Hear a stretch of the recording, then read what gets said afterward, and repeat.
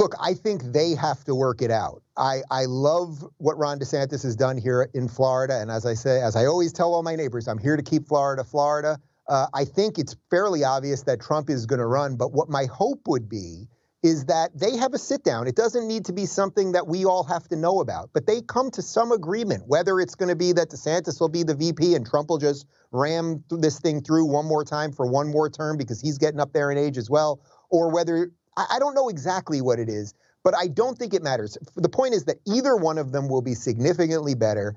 I think that Trump obviously has his pluses, which are that he is Trump and the energy around him and all of those things, but there's minuses too, related to how much the machine hates him and all of the chaos that it'll unearth. DeSantis has almost all positives, but he has to work it out with Trump. And if guys like us can do anything, it's that we can talk about that honestly, and then hopefully they will realize, hey, there's got to be a sit down at Mar-a-Lago. It'll be a lot more pleasant than when Trump had to do it with Mitt Romney, and let's see what happens.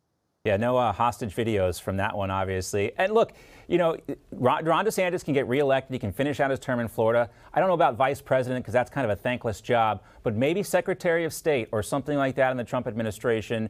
But again, this is a good problem for Republicans to have, and it's the opposite problem that Democrats have. Dave, always great to see you. We'll see you on the internet and in bookstores everywhere.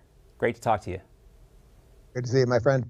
If you're looking for more honest and thoughtful conversations about politics instead of nonstop yelling, check out our politics playlist. And if you want to watch full interviews on a variety of topics, watch our full episode playlist all right over here.